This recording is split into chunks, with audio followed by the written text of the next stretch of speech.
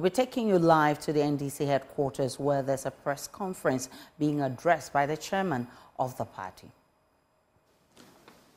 Graphic Online and our own communications bureau. Without much ado, I would invite the national chairman to address you. Thank you very much.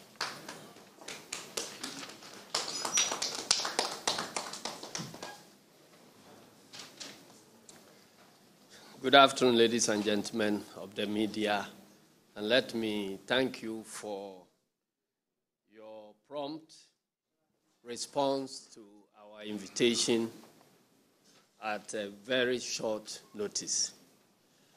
We appreciate you, and we are happy about the urgency you place on our preparation towards rescuing this country come December 2024. We are all in together as a nation. We may swim or sink together. So it is no longer an issue about NDC, MPP, Electoral Commission, whatever. It is our very survival as a nation and the survivor of our young democracy. Ladies and gentlemen, not long ago, you may recall that some biometric voter registration kits kept under CCTV surveillance were reportedly stolen from the headquarters of the Electoral Commission of Ghana. Pursuant to this theft, the NDC raised issues. First was our minority leader who raised issues about it because the theft was never reported, but it was detected by our vigilant NDC members in Parliament. So they raised an issue. The Electoral Commission came quickly to rubbish their claims, but we still nevertheless call for an emergency IPAC meeting to deal with those particular issues. It was at that meeting that the explanations offered earlier by the Electoral Commission in the public domain and those offered at the IPAC meeting were found to be unsatisfactory. And so our gallant Director of Elections posed 35 questions to the Electoral Commission relating to the missing BVRs. As we speak to you, these questions remain unanswered.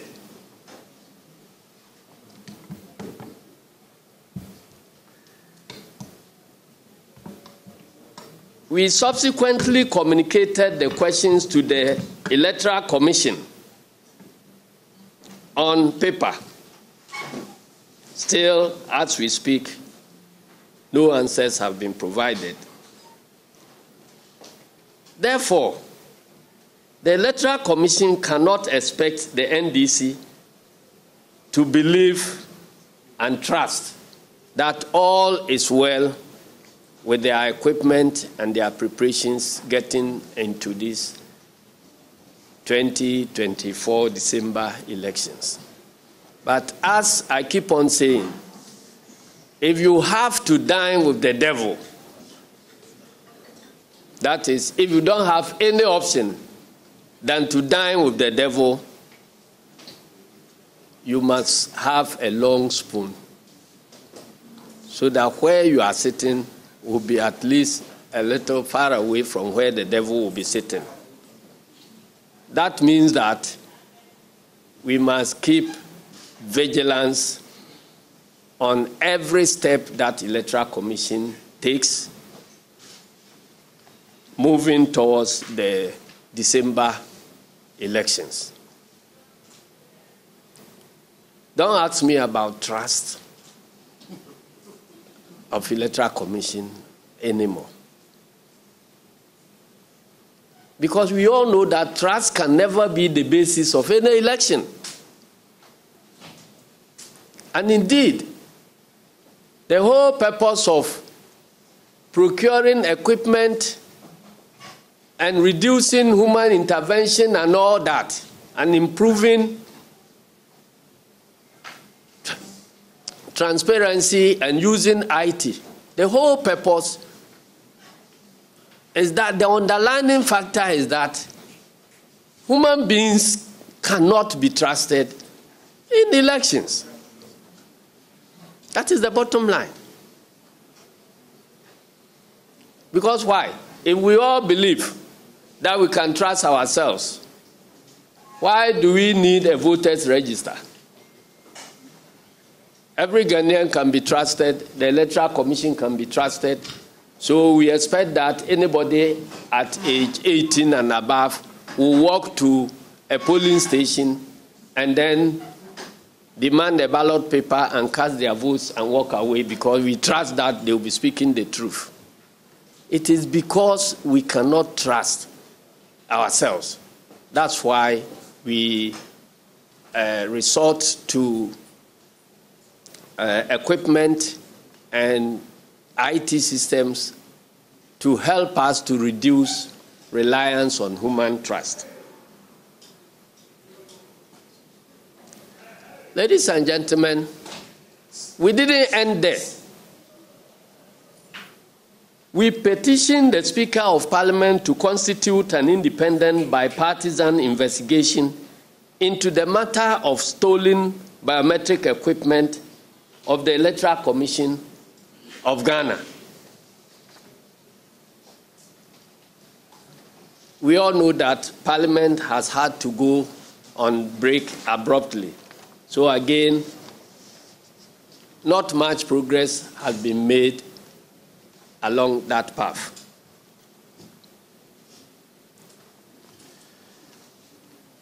Ladies and gentlemen, the NDC has always been suspicious that the stolen kits could be used to illegally register some people in order to add them to the voters' register to enable them vote on December 7, 2024. That remains our suspicion. And that underlines all the precautionary measures we are trying to take to forestall that one and give everybody peace of mind, including the Electoral Commission and the New Patriotic Party that is in government. I have made a point that if a thief enters a house and steals some items and walk away, where the house owner is keeping bulldogs, and you don't hear any barking from any of the bulldogs, you know that the thief is the relative of the house owner, who has been coming to the house frequently. So the dogs will have no reason to bark because the thief is a part owner of the house. If hardware can be stolen under CCTV surveillance, why not an activation code? We all know that in the past, the officers on the field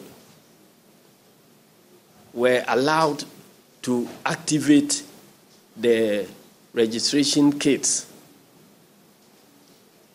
Today, as we speak to you, all that has been centralized. If it is centralized,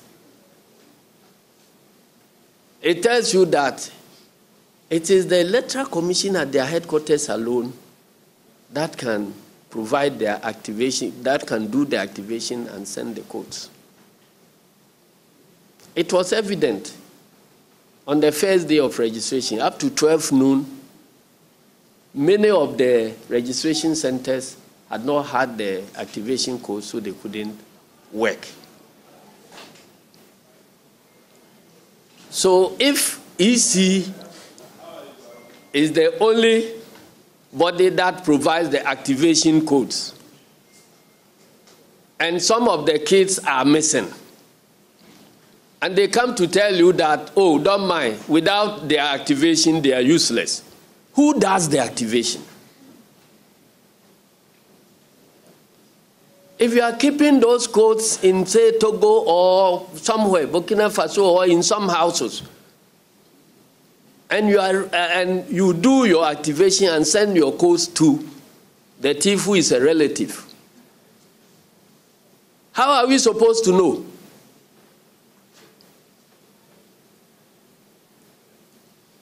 So we have then decided that to put a check on those things. If we don't know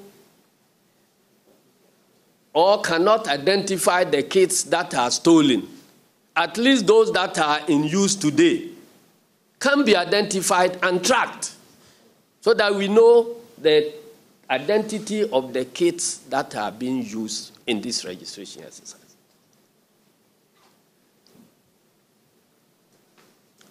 Faced with this imminent threat of a compromised voters' register, we adopted a precautionary measure going into the limited registration exercise. And that is why the NDC tasked its registration agents across the country to record the serial numbers of all BVR kits that will be deployed by the Electoral Commission. And the logic is simple. You have so many registration kits. You claim some thief has stolen some of them,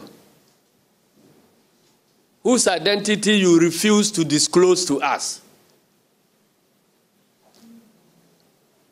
So we can track them when we see them somewhere. Now, if we say that, okay, if we cannot track those that are missing, at least we can track those that are in use now.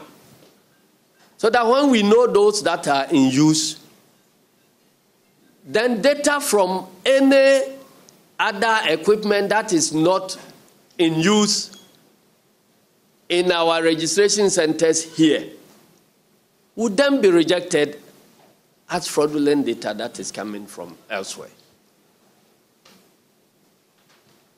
Now that too, you say no way, we won't allow you to take the serial numbers and track the equipment that is being used in this country. What is the reason?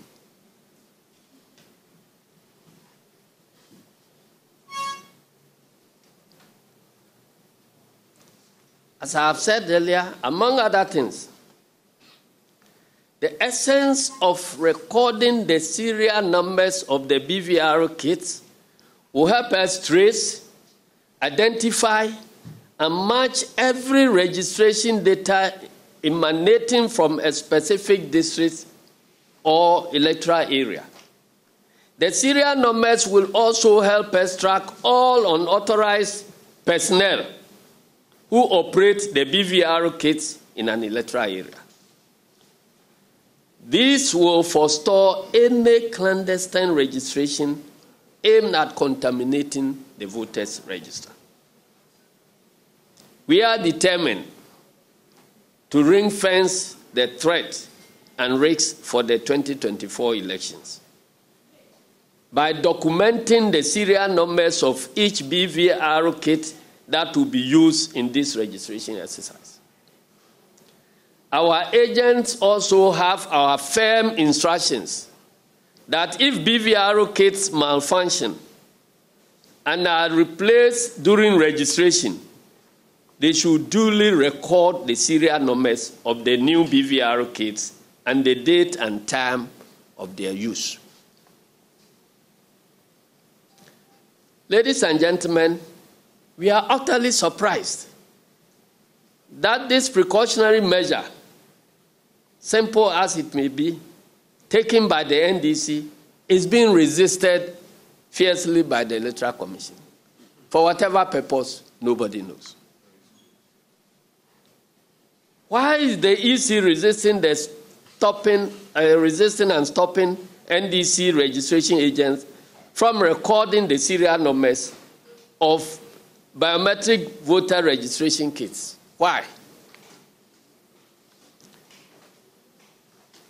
The question is, what does the EC have to hide?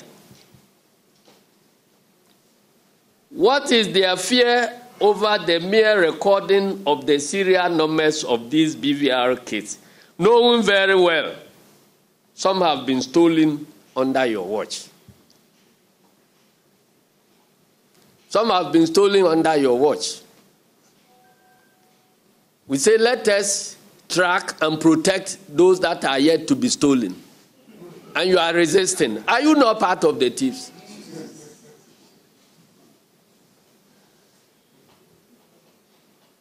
Is there something they are hiding from the public? Will our precautionary measure not prevent the criminals who stole the BVR kits from using them to illegally register people? If the EC has nothing to hide, they should just allow all willing political parties to record the serial numbers of BVR kits during this limited voter registration exercise. Friends from the media, on election day, serial numbers of biometric verification devices are recorded on the statement of pool, commonly called pink sheets.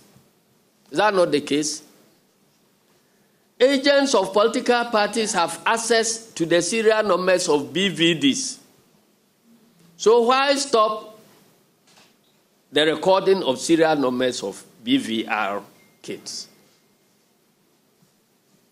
Those who may not understand this, the biometric voter registration kit is what is being used now to capture the data of persons of registrable age. In other words, to help us compile the voters' register. During election, in order to ensure that the same people who were registered are the very people who will be voting, we upload these registers onto the BVD, biometric verification devices.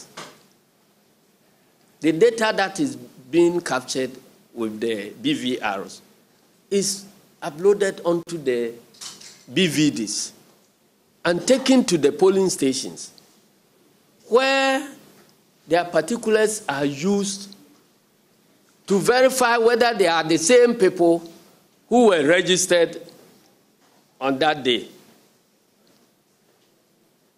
Now, we are allowed access to the serial numbers of the biometric verification devices that are used in the conduct of the elections at the polling stations. If we are saying that, let us now identify the kits that are used to capture the register in the first place, and you say no. What it means is that you alone will determine which people to capture, which machines to be used, and nobody can track it. So you can add names there. And once the names are already inside, when you upload them onto the verification kits, and the people turn out to vote, even if they come as Togolese or Burkinabes or Ivorians, the law does not prevent them from voting once their names are already inside. So we are saying, let us have a handle on the equipment that is being used to capture the register. Then we can trace where each of the equipments will be operating.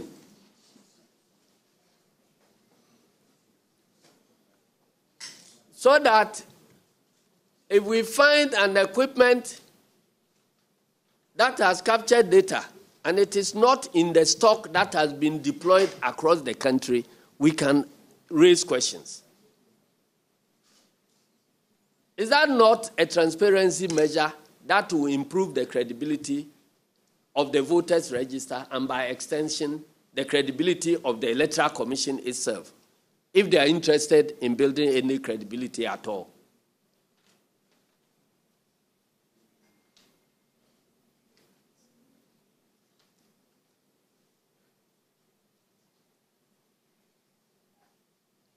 Members of the media and Ghanaians, because you are all Ghanaians as well, we wish to serve notice, and notice is hereby served, that NDC registration agents across the country will resist the EC's clandestine attempts aimed at diminishing transparency in the voter registration exercise. Let me emphasize that our agents must activate the party's high-tech application systems to transmit all serial numbers of BVR kits in their district and electoral areas to the National Elections and IT Directorate of the party, with or without the approval of the Electoral Commission.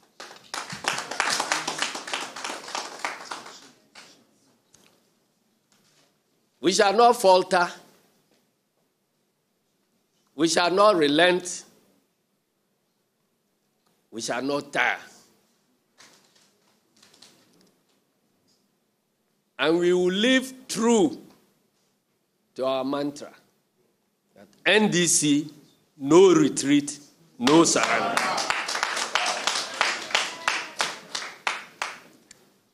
Ladies and gentlemen, we do not expect the Electoral Commission of Ghana to act as the conduit through which Akufo-Addo will implement his avowed determination not to hand over power to a visionary, experienced, and trustworthy John Dramani Mahama.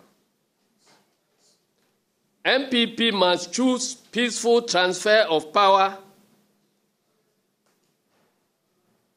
from the MPP president to the National Democratic Congress in their own interest.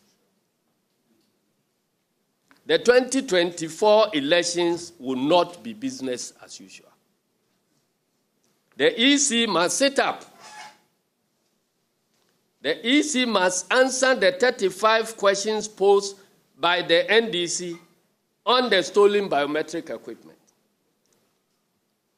And the EC has no option but to allow our agents to record the serial numbers of the BVR kits deployed for this registration exercise if they have nothing to hide. Improved transparency, ladies and gentlemen, is beneficial to all stakeholders. But above all, it enhances the credibility of the Elections Administration Body, which in our case is the Electoral Commission of Ghana.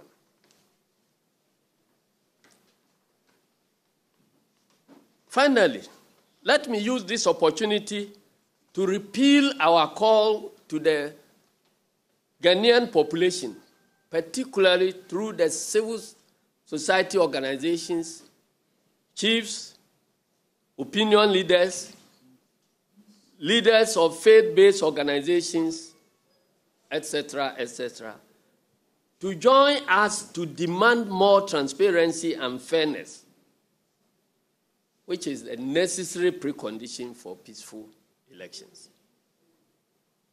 Anybody who is interested in peaceful elections must begin demanding transparency and fairness in the elections. You don't sleep over injustice and then come around to call the one who is being treated unfairly to secure peace for the country. We shall not be the victims of peace.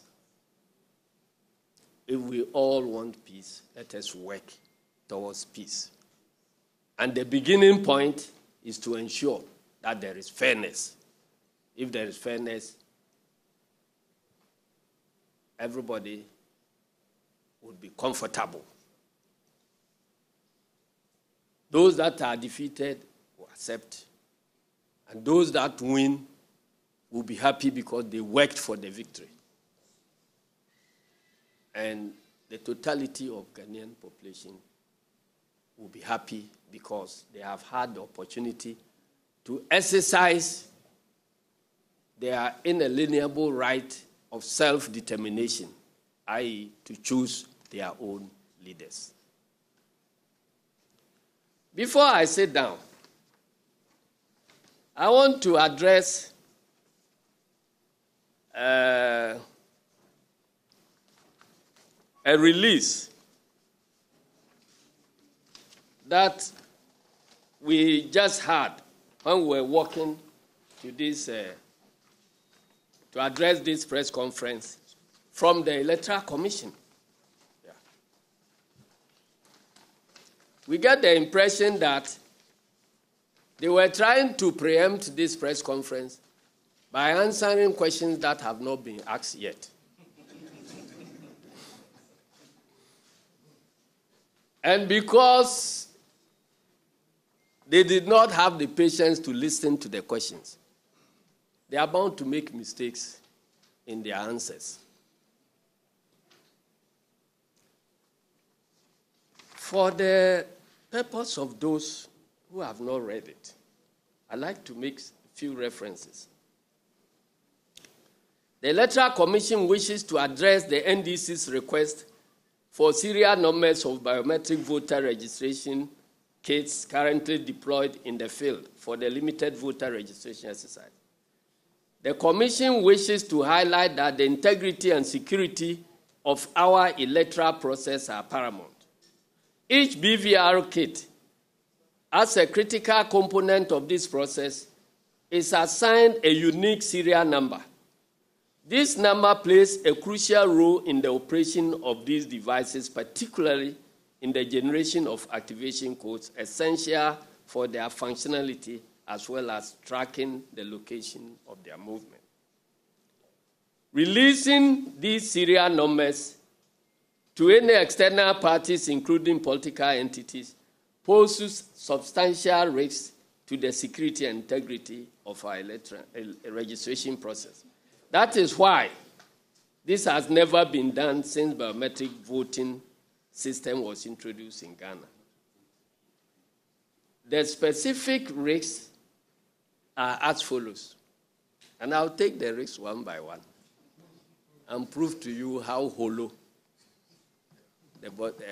this response is. First, compromise kit security. The serial numbers are integral to the security framework of BVR kits.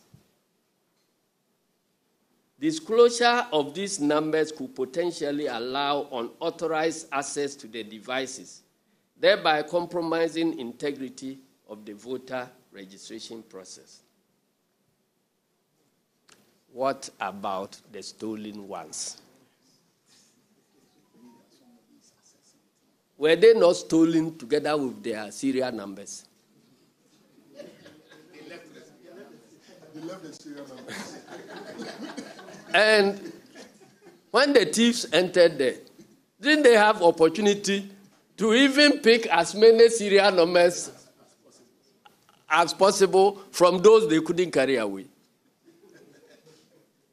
And the same commission is telling us that we shouldn't mind.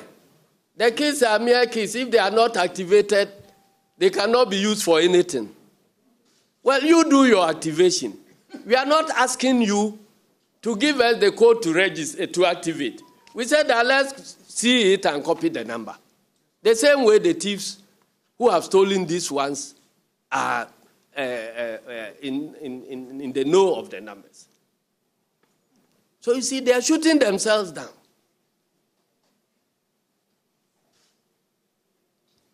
So is the Electoral Commission maintaining that the serial numbers pose security risks to the integrity of the whole system? And if so, how can the same math be telling us that we shouldn't mind? Because after all, those that have been stolen by thieves are of no consequences if they are not activated. Or they are telling us that if you are NDC and you pick the serial number, it is dangerous.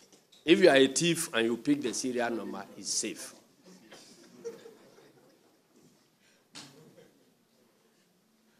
These are the people you have there and you are paying them.